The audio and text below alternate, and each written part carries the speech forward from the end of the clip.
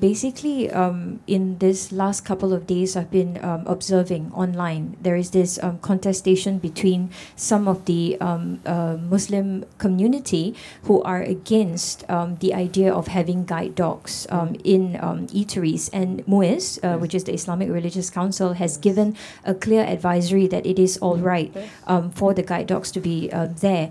And I'm wondering, I mean, this is like a slightly smaller issue, but there's also the bigger issue of the pink dot versus the wear white. And has the community engagement program been effective? And are we actually talking to the right audience, not just the converted? Thank you. Okay. I think there are two parts to this again. One is about engaging the community for the purpose of fostering racial and religious harmony. And that's what MHA is doing, to make sure that this relationship that we have built over the 50 years, we continue to preserve it, cherish it, and protect it. But what you're talking about is slightly different. That one is about the Muslim community themselves, who need to reconcile some of these changes that's happening around them, around the world, and just close to them sometimes. And how do they reconcile that with their religious beliefs and their religious practices? We sometimes, as Muslims, we don't understand or we don't know that even Islam is not monolithic.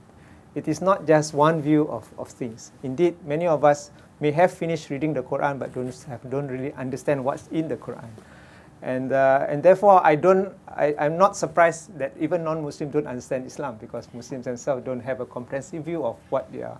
Because once you have that, you're more open-minded about not just about your religion, but also about other people. Because Islam, as you really understand it, is a religion of peace, coexistence, and respect for others. Indeed, one of the things in the Quran says, if not for you, the churches, the mosques, and the synagogues will be burned down. What does it say? It means you're supposed to protect it.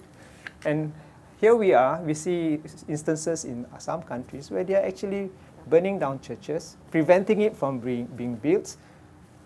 What's gone wrong with us? Yeah. And then this is something we have to reconcile within ourselves.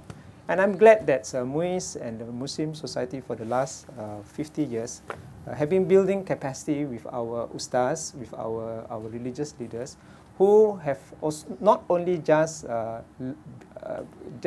get knowledge or credentials from Azhar, for example, but are also beginning to go to other universities like Oxford, Southampton, to learn about other people and to learn to know the other world that they have to interact with.